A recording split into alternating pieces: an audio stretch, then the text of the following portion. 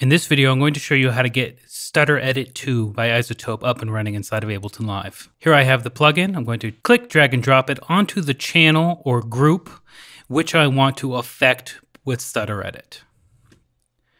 Now, Stutter Edit 2 is an audio effect, and that's why we have it on the audio channel. Obviously, it can go after a MIDI instrument if that's where you want it. But what we need to do is control Stutter Edit with our MIDI keyboard. To do that, we're going to have an empty MIDI channel inside of our project. And where it says MIDI 2, we want to come down and choose the group or the track that has Stutter Edit 2 on it. In my case, it's 2-group. And you can see here that Stutter Edit has been automatically selected.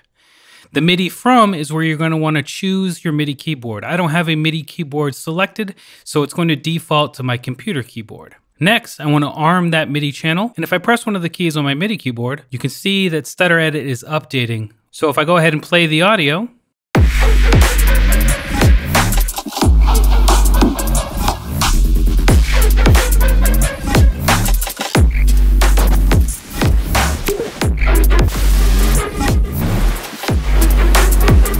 you can see that I'm controlling Stutter Edit with the keys on my keyboard just as it's intended.